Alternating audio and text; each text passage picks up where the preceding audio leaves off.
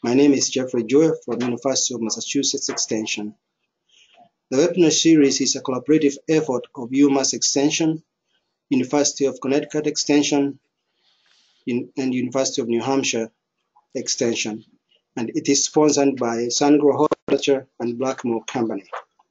The theme for the webinar series is Growing Healthy Roots. And the title of the webinar today is Managing pH in the Growing Media. And our speaker is Dr. Ryan Dixon, who is a greenhouse specialist with the University of New Hampshire Cooperative Extension. If you have any question during the webinar, please type it on the question box. And at the end of the webinar, Ryan will answer the questions. After the webinar, there will be a short survey. Please complete the survey before exiting the webinar. Before I pass the controls to Ryan, I'd like to mention that the recordings of the webinars are posted on the UMass Extension Greenhouse and Floriculture website. And the URL is shown on this.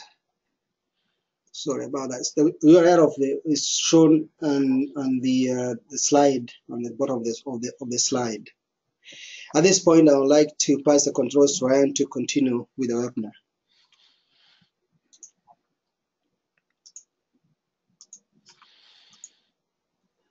Okay, Ryan, it's all yours now.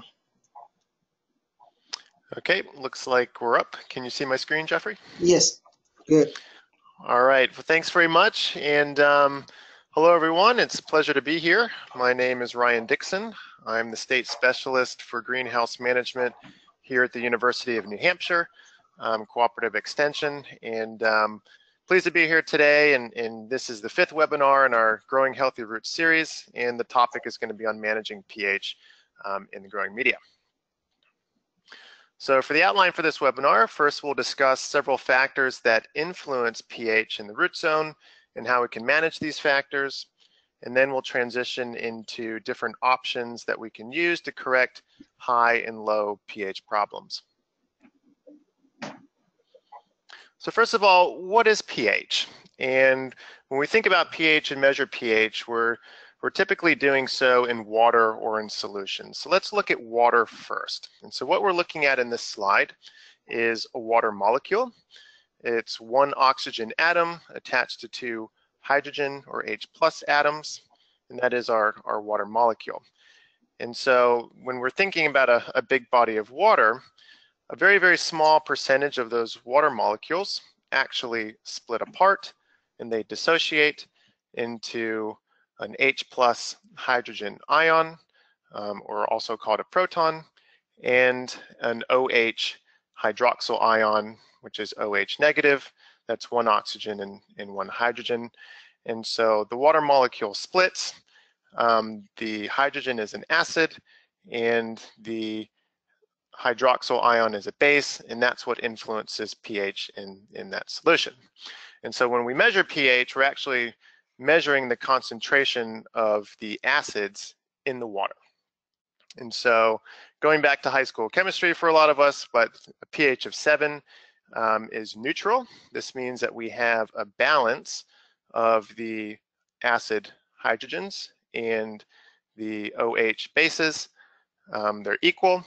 A low pH is going to indicate an acid situation where we have more acid than we have base. And then a high pH situation will be where will be values above 7 and we have more base than we do acid. And so when we're measuring pH in the growing media, or also the substrate pH, as we sometimes call it, we're actually measuring the acid in the substrate solution. And so it's important to know that the pH of the growing media is going to affect several things. And one of the dominant things that's affected is first and foremost nutrient solubility from our fertilizers. So if we look to the right, we have a graph where we have going down, we have the different essential fertilizer nutrients that we need for plant growth. And on the bottom, we have the root media pH from 4.5 to 7.5. And the thicker the bars, the more soluble that nutrient is, and the skinnier the bars, the less soluble that nutrient is in water. And so what we see for certain nutrients like phosphorus, and especially for manganese, iron, zinc, copper, and boron, is that as the pH goes up, the solubility of those nutrients in water decreases. And as the pH goes down, their solubility increases. So pH affects solubility of nutrients. So nutrient uptake by plant roots. Well, roots can only take up nutrients that are dissolved in water. And so the higher pH, the less iron and manganese, for example, are dissolved in water, and so the less they're able to be taken up by roots. And so this has certain implications on plant health. As pH goes up, we can get deficiency in certain nutrients such as iron and manganese because their uptake decreases. As pH goes down for some crops, the solubility of iron and manganese and other micronutrients increases, and if too much uptake occurs by the plant roots, then we can get toxicity. Okay. It's just another example of how substrate pH affects micronutrient solubility and uptake by plant roots. In this case, we're looking at impatiens. And if we look towards, so we've got impatiens here grown from pH 4.4 up to 7 on the right. And so if we look at the plant on the far right, grown at pH 7, it's a little bit stunted, and the newer leaves are looking very yellow. They're showing interveinal chlorosis. That's a symptom of iron and manganese deficiency in the new growth. And it's because at pH 7, iron and manganese are less soluble, and we're running into deficiency symptoms. But when pH drops to 6 and below 6, those nutrients are adequately available and the plants can take them up and look healthy.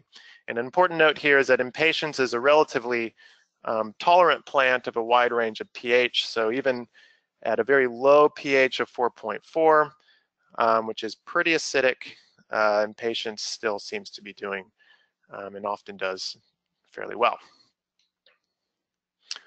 So iron and manganese toxicity at low pH. This is a problem that tends to occur in certain sensitive crops, such as geranium, which is on the left, and marigold, which is on the right.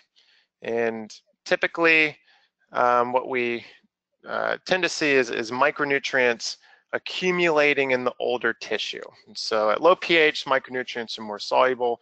They're taken up in high quantities, and then they're deposited into the lower leaves of the plant. The symptoms often show up as bronze speckling or necrosis, usually around the edge of the leaf, moving inwards. And that's pretty characteristic of toxicity for lots of elements. Tends to be less common of a problem, usually in what we call iron efficient crops, such as geranium and marigold, which are adapt to taking up lots of iron and manganese from the root zone. A more common problem is probably going to be iron and manganese deficiency at high pH. So as pH increases, iron and manganese tend to decrease in their solubility, and so the plant can't take them up as well. And so we're looking at petunia on the left and calibrachoa on the right.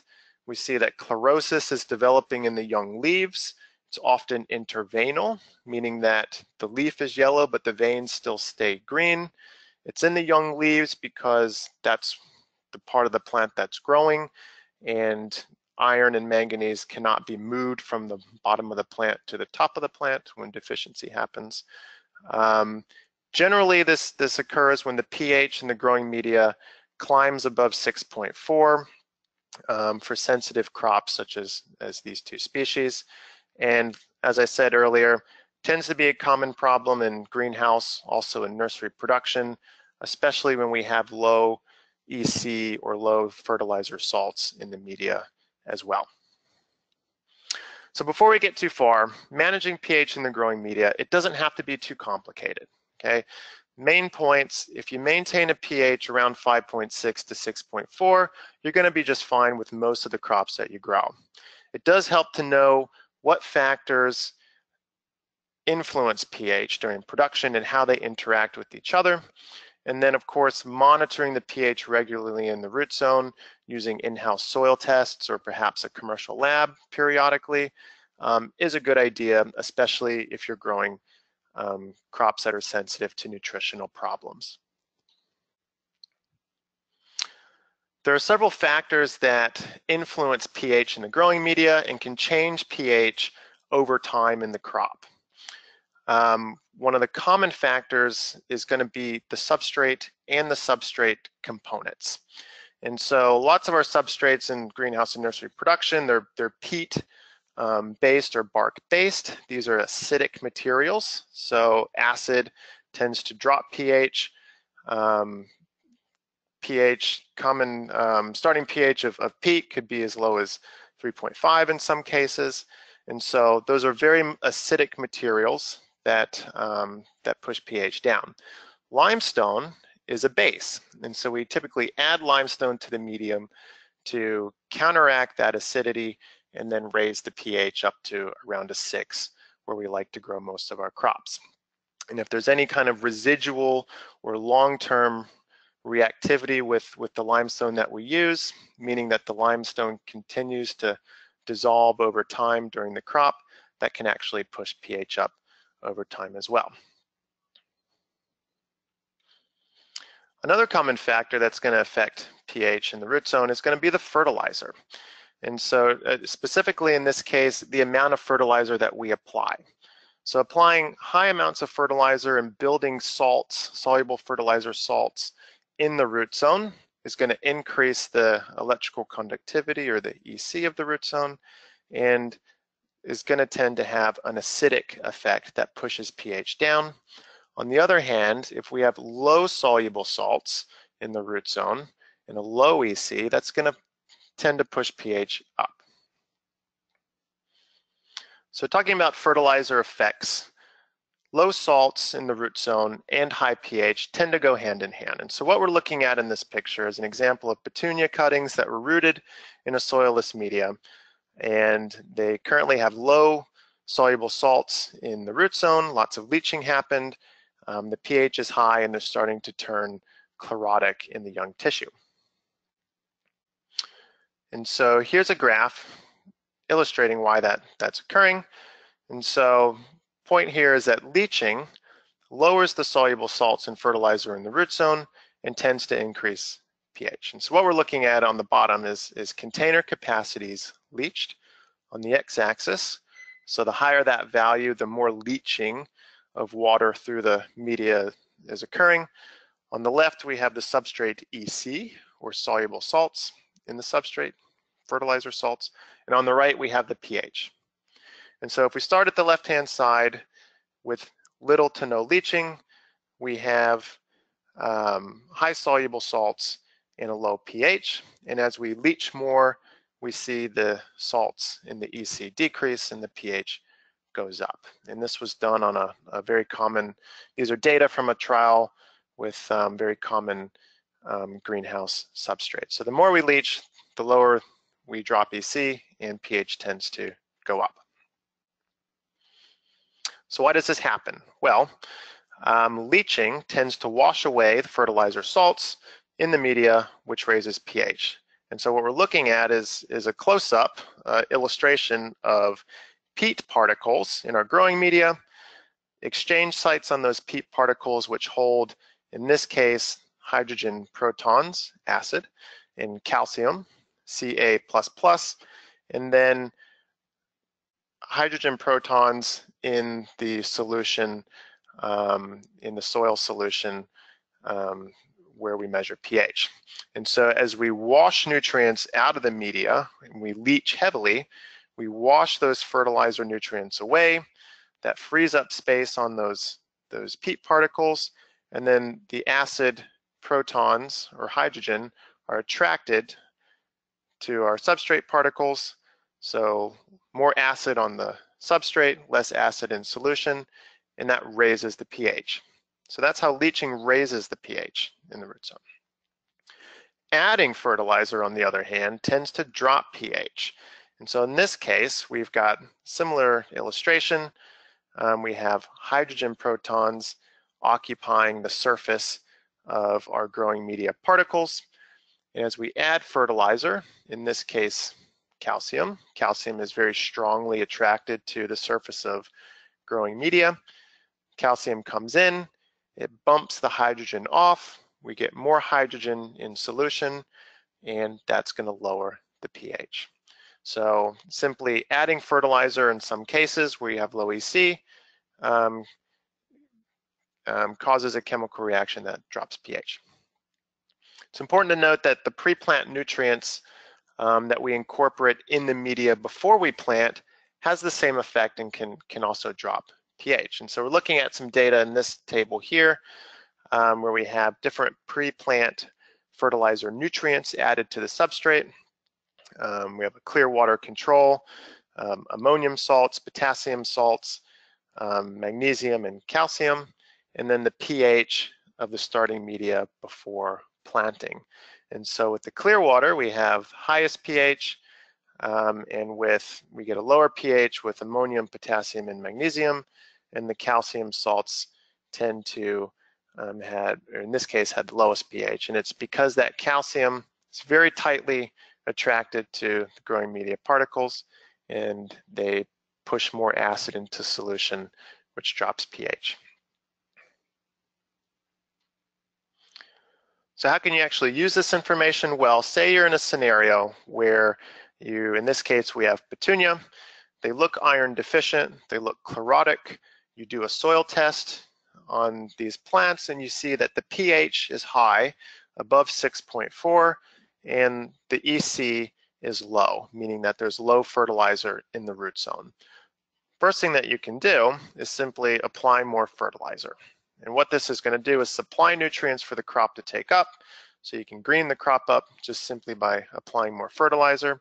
And then you'll also raise the EC in the root zone. Typically when we apply fertilizer, we're water-soluble fertilizers. They contain good amounts of calcium. And so that calcium in that higher EC will help drop the pH below 6.4, where iron and manganese are more soluble. So low EC, high pH, one option you have is just fertilize more. Another factor that influences pH over time is going to be the water quality. And in production, we sometimes inject acid into the water, which is going to obviously be acidic and lower pH. In some cases, some growers might have high alkalinity in their irrigation water. Alkalinity is a base that raises pH. So let's look at the solution pH or the irrigation water pH first. And so a little bit of a review here, but pH can be measured with a pH meter. Below 7 is acid, a pH of 7 is neutral, pH above 7 is basic. It's primarily going to influence the solubility of the fertilizer and the chemicals that we mix into the irrigation water, also the chemicals that we, certain pesticides and agrochemicals that we mix into our spray tanks. It will influence the solubility of those as well.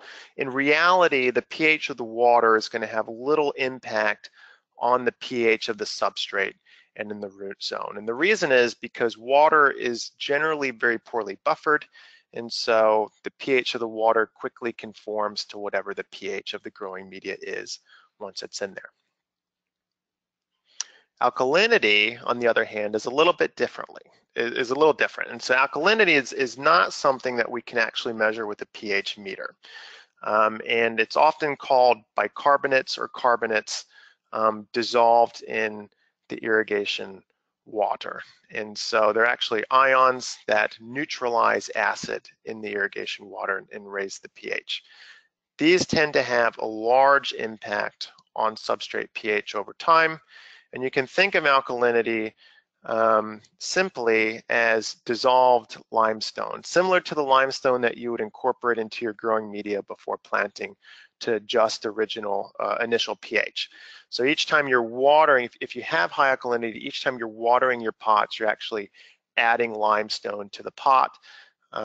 That's raising pH. And so to illustrate, in the graph on the right, we've got two water sources. The red line is high alkalinity, the green line is low alkalinity. On the left, on the y-axis, we have water pH, and on the x-axis, we have the amount of acid that it takes to neutralize that alkalinity in the water. And so the key thing to note here, first key thing, is that the starting pH of both water sources is around 7. And so, so it's fairly high pH, but with the red line, it takes much more acid to neutralize all of that alkalinity to drop pH down to 4.5 than it does for the lower alkalinity water. And so what that means is that the high alkalinity water is going to have a much greater impact on pH than the low alkalinity water, even though their starting pHs were the same. So when we think about alkalinity, you can measure alkalinity in your irrigation water. It's good to test at least once, but even better twice a year. But alkalinity is typically reported in different units. And by the way, lots of commercial labs will test for alkalinity. You can also purchase in-house testing kits as well for fairly cheap. And so there are different units that are reported for alkalinity, and it's important to know these units when you're making decisions about, for example, whether you need to inject acid into your water. And so common unit would be milliequivalents of alkalinity per liter. That's in the left column. So 1 milliequivalent of alkalinity is also equal to 50 parts per million of alkalinity in terms of calcium carbonate equivalents, or CCE, which is equivalent to 61 parts per million of bicarbonate, or HCO3 minus. And so when thinking about alkalinity, around 2 milliequivalents of alkalinity per liter, or 122 parts per million of bicarbonate, is a relatively moderate and safe level of alkalinity to have. So if you have high alkalinity and you decide to inject acid to neutralize that alkalinity in your irrigation water, how much do you add? Well, there is an online calculator called AlkCalc. It was developed at University of New Hampshire by Dr. Brian Krug. And it's a very convenient way to enter in information regarding your water quality and figure out how much acid you actually need to apply. There's different types of acid, sulfuric, phosphoric, and nitric. And general rule of thumb, as if you're injecting acid, acidify your water to a pH of around 6, or 2 milliequivalents of alkalinity per liter. Another major factor that influences substrate pH is going to be the nitrogen form in the fertilizer. And so we typically supply nitrogen as either ammonium, NH4, or nitrate, NO3. The ammonium is going to be acidic, the nitrate is going to be basic and raise pH. So looking at our fertilizer label, we can determine how much ammonium and nitrate is in our fertilizer. So here we're looking at 20-10-20. At the top of that label, we know that 20% of the nitrogen, or 20% of the fertilizer is nitrogen, 8% is in the ammoniacal form, and 12% is in the nitrate form. If we divide that 8% ammonium by the 20% total nitrogen, we learn that 40% of the total nitrogen is ammonium. If we do the same for nitrate, 12 divided by 20, we learn that 60% of the fertilizer nitrogen is in the nitrate form. And this is going to have an important implications on the acidity or basicity of the fertilizer program. So fertilizing with ammonium tends to be acidic for two reasons. And the first reason is that ammonium, when supplied to the root zone, the uptake of ammonium, NH4+, causes plants to release acid back into the root zone. And so plants take up ammonium, which has a 1+ charge to it.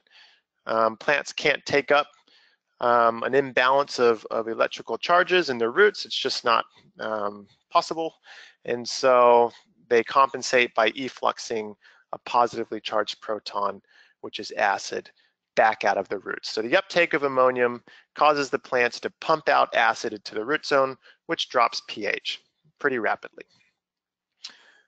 Ammonium also can drop pH through a process called nitrification, by soil microbes. So microorganisms in the root zone can convert ammonium into nitrate and also into acid. And so for every molecule of ammonium converted to or nitrified, we get 1 molecule of nitrate and 2 molecules of acid. And so it tends to be a very acidic reaction. It's not related to plant uptake of ammonium, but rather microorganisms in the root zone.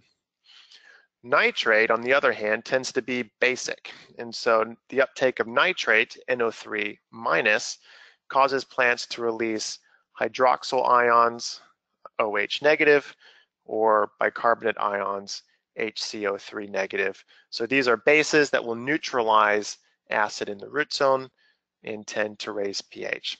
So generally, nitrate tends to be a very weak type of base, whereas ammonium tends to be a much stronger acid. Fertilizing with nitrate doesn't always increase pH. Sometimes the uptake of nitrate, that NO3 minus, is balanced by the uptake of another nutrient, in this case potassium, that has a positive charge.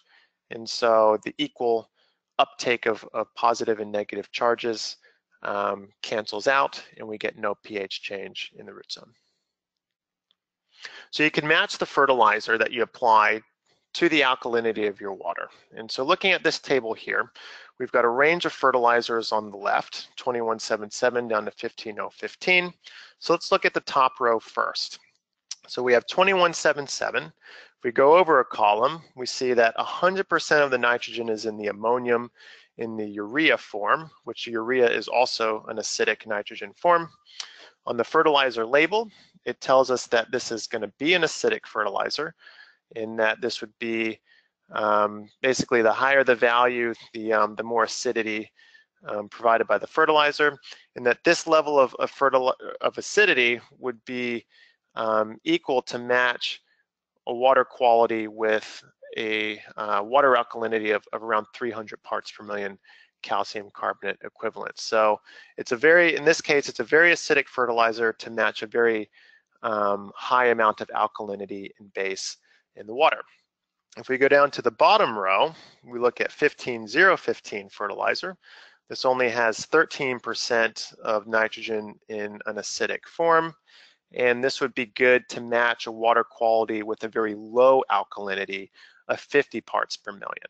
And so low alkalinity water, there's the risk for pH to drop over time, and so we're applying a more basic fertilizer here with the low alkalinity to prevent that from happening. So you can balance high alkalinity with ammonium in the fertilizer. There are some important considerations. Ammonium can promote lush growth. There's also risk of toxicity, especially when the plants are small or when the substrate is wet and cold. General rule of thumb, if you have high alkalinity, greater than 1.5 milliequivalents per liter, inject acid first and lower the basic effect of water that way.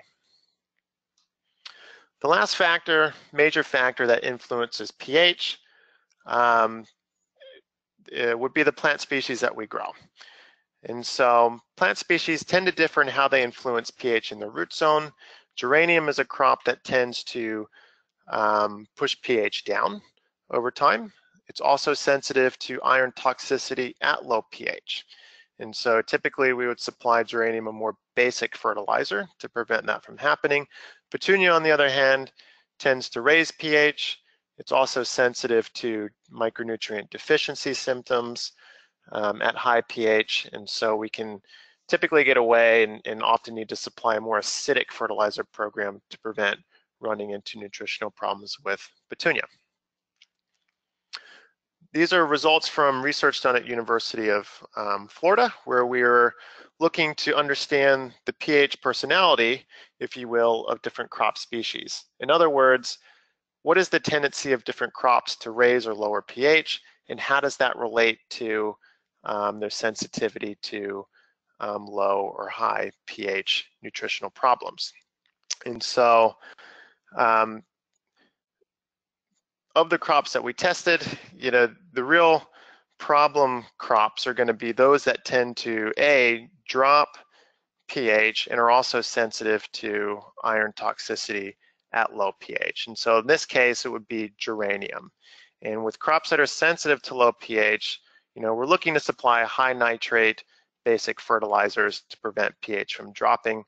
On the other hand, another group of plants prone to problems would be those that raise the pH and they're also sensitive to deficiency symptoms at high pH. And so if we look down at the bottom right, in this test, these would be Petunia, Pansy, Vinca, and Zinnia. And so these plants, we would supply a higher ammonium fertilizer. It's more acidic to prevent them from raising pH and running into nutritional problems. The reality is that most of the crops that we grow fall into this intermediate category where they're somewhat tolerant of pH and they're not particularly sensitive. They're not particularly likely to change pH over time. Most of the crops fall into that category, and so supplying moderate amounts of nitrate and ammonium in the fertilizer and having neutral fertilizer programs is going to be the way to go for most crops. So I'd like to transition now for the remainder of the webinar into correcting low and high pH problems. So you've got a problem in your crop and you're seeing deficiency symptoms or toxicity, so what do you do about it? Well, the first thing that you should do is, of course, check the substrate pH and electrical conductivity or soluble salts in the root zone to see if you have a pH-related problem, and also check root health. So sometimes if you have a damaged or diseased root system, the problem can look like a nutritional issue, but it's actually related to damage or disease. And then if you pick a corrective action, or you take corrective action to correct a high or low pH problem, trial it on a small number of plants first before treating the whole crop. There are several options to correct high pH.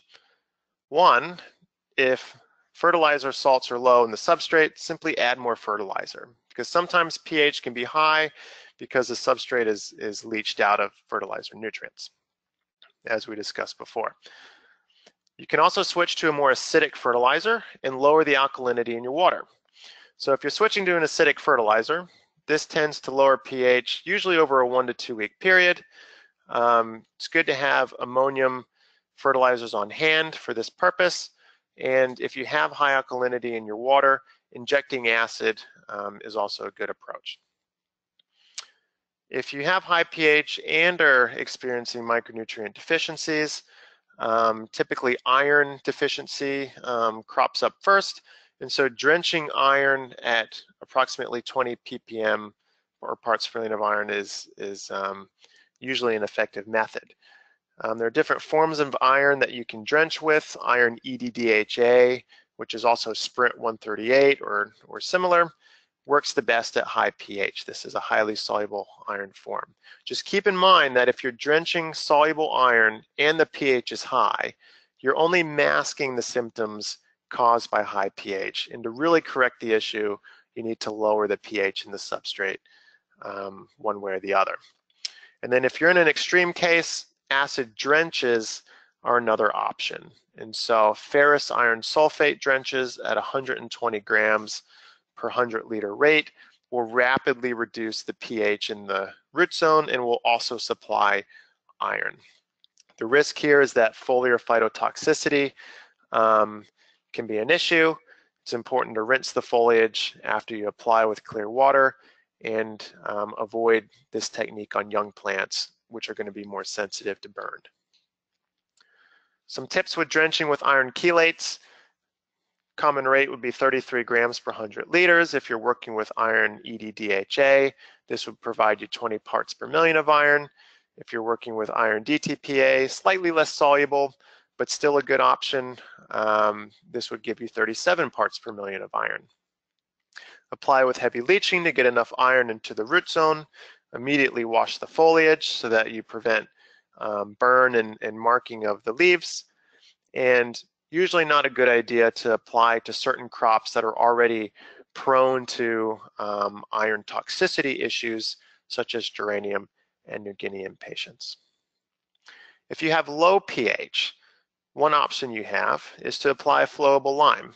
It's effective, it's messy to apply, but it does have long-term residual activity that continues to prevent further drops in pH. You can also drench with potassium bicarbonate or potassium carbonate materials. This has a rapid response in increasing pH, but you typically need repeat applications over time to make sure pH doesn't go back down. And it can also raise EC because you're also supplying lots of potassium. Switching to a nitrate-based fertilizer is another option. It takes longer to raise the pH with a nitrate-based fertilizer compared to flowable lime or potassium bicarbonate. So it's not suitable for rapid responses, but it's a good way to help prevent low pH issues from occurring, especially in sensitive crops. And it's most effective when used in a situation where you have alkaline irrigation water. Another option would be to drench with hydrated lime or top dress with hydrated lime. This is a low-cost material. It's easy to use, but it can provide some inconsistent results as we've seen over the years. A few tips for drenching potassium bicarbonate. You can supply it through your hose or through your emitters or through your ebb and flood system. Applying in cool weather immediately is a good idea to prevent burning of the leaves. You also want to immediately rinse the foliage like you would if you're applying any other agrochemical. And then the next day after you apply, it's important to come back through and drench with a very basic high nitrate fertilizer to leach out the potassium and reestablish a nutrient balance in the root zone. So after that day, the pH response is usually taking place, and so it's safe to come in and replenish the nutrients in the root zone. So take-home messages: managing pH, it doesn't need to be complicated. Targeting a pH of 5.5 to 6.4 for most of your crops will be okay. Within this range, most nutrients will be soluble in adequate amounts for uptake, and then consider how different factors interact to improve your pH management. So I'd like to thank you for your time and joining this webinar. I'd like to thank our sponsors and collaborators as well: Sungrow Horticulture, the Blackmore Company, and also University of Connecticut and University of Massachusetts Extension, as well as University of New Hampshire.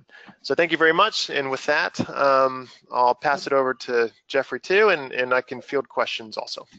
Okay, thank you, Ryan. Thank you very much for the presentation. Sorry we have gone over time, but we don't have any questions unless